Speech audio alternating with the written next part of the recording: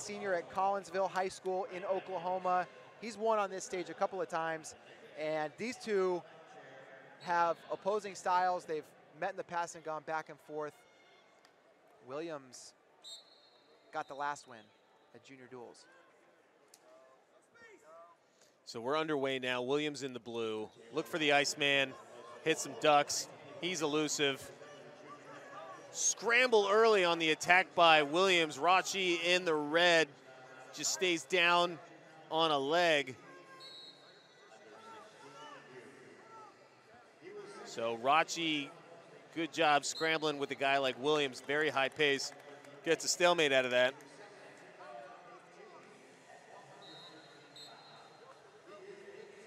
Jordan Williams, you see that footwork. He's a unique style. You don't wrestle a lot of guys with the kind of offense that he has, that have the feel that he does.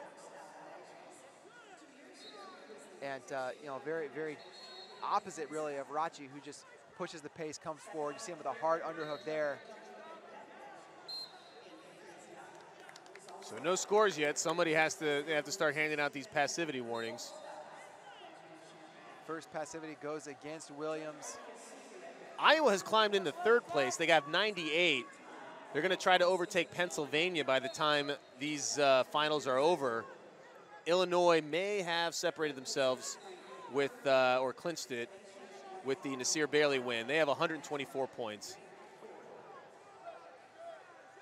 So we'll keep you updated as we go. In the meantime, we've got a 145-pound final to get through, as well as the rest of the weights. Rathjen now warned for passivity.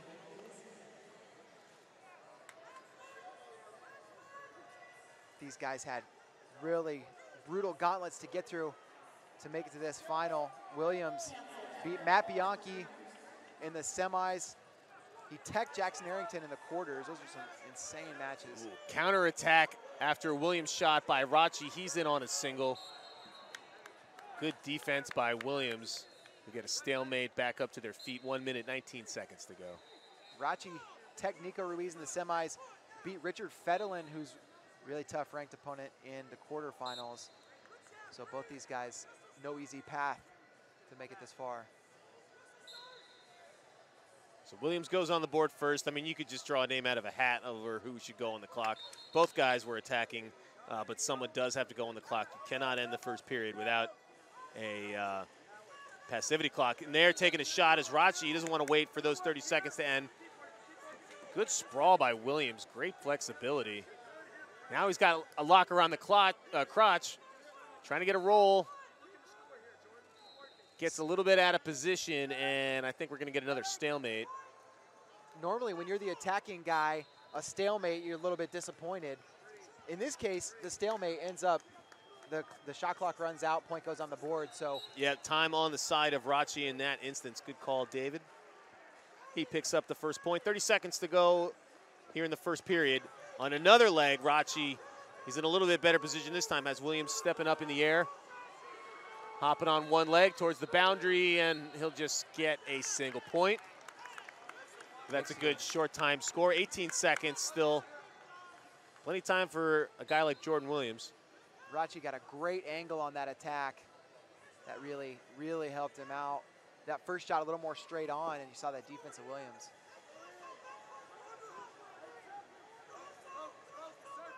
So making the most of those ties. Rathjen reaching again for a leg. Williams shoots in, but time expires in the first period. We'll go to the break. These guys such familiar opponents, and a lot of different things could happen in this one. We saw in the semifinal yesterday, Jordan Williams hit one of the nastiest duck unders of the entire tournament. He's done some of those before. He really has, and you know, Rathjen, of course, going to be aware of that, but also moves forward a lot and potentially has an opening. But I'm excited for this second period. 2-0 for Rathjen. Yeah, you can't sleep or get too comfortable with Jordan Williams as he fires off a low-level shot. Comes around. Oh, he could barely see it, but Rathjen has a leg there. You can see it better on the monitor, better angle with the camera. Williams looked like he finished clean, but good job, Rathjen, holding on. Switch to the other side is Williams.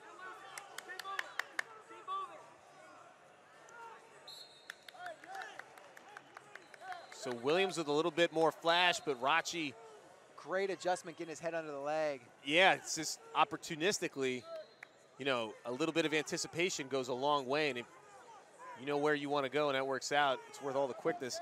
Another good shot by Williams. Rathjen immediately on the counterattack. They're back into collar ties. This has been a buzzsaw of a match. Only 2 points so far with 2 minutes and 10 seconds to go in the second. This is college level pace though. It really is. 2 minutes left. Pace right now seems to favor Rathjen. He's going to go on the clock though. That'll give Williams an opportunity to get a point if Rathjen can't score, and that's going to be an important point because any other point would give Williams the lead on criteria. That's maybe make put it the a cart one before the horse. We still have 20 seconds to go on that shot clock. Yeah. And we've seen, unfortunately, at the highest level, 1 point and just a few seconds can happen to anybody. Good re-attack by Rathjen. He's got a tight grip under the chin of Williams. Now he switches off to a single leg. Williams pressuring into him. I don't know if the clock expired. It was really close. It did. So Williams 1 and 1, bang, one. bang, back and forth. So either 2 1-point scores or a 2-point score, but either way, Williams needs a little bit more offense. Williams made a little bit of an adjustment with his leg elevated to stay in bounds for just a little bit longer, and man, he didn't beat the clock by much. Yeah, that's a split-second savvy there, and maybe that's what it comes down to. You know, a takedown would give him the lead on criteria. So, man, if that's the difference maker, that is milliseconds and centimeters. Attack there, good defense by Rathjen. Heavy hands on the head. There's good level change, although Rathjen dives for that leg again. Far ankle saving lives. Chest wrap, 35 seconds to go. Williams looking for a turn. He's wrapped up tight. Quick whistle, but that's what Williams needed. Back to their feet, 28 seconds. Man, he's quick at those level changes. Yeah, he really Rathjen, though, undeterred. 20 seconds. 20 seconds to go. Another level change. Rathjen was ready. He's back down on an ankle. 12 seconds. Crotch lock. Can Williams muscle it up here? 5 seconds to go. Rathjen looks at the clock. Close to a turn. 3, 2, 1. Oh, there's the turn in the final 2 seconds. They don't call him the Iceman for nothing. Jordan Williams gets it done. We may see a brick come in. And here it comes. Well, we're going to get another look at it. He definitely elevated the hips. The question, our commentary booth got stormed here by some Jordan Williams fans. We had some guests. That's okay. You probably heard over the microphone. Man, Jordan Williams was pumped up for that too. Did his backflips. He elevated it. They're going to take a look. Definitely got the hips up. The question is going to be the angle on the exposure. Yeah. And I mean, I guess you also have to look at the clock. It looked to me like it happened before time was up. So we get it on the big screen here. And we're going to take a look. 8 seconds, 7 seconds, 5. Move really starts with 3 seconds on the clock. I don't know. That, I believe. I don't know if he got the exposure. Well, they look at it frame by frame. I mean, definitely Rathjen flipped all the way over. Did he do it in time? Nope, they're going to call it the exposure. Jordan Williams wins this tournament 3 times. How about it? I mean, gutsy performance. The 2 things were millimeters, were just slivers of time and space between defeat and victory.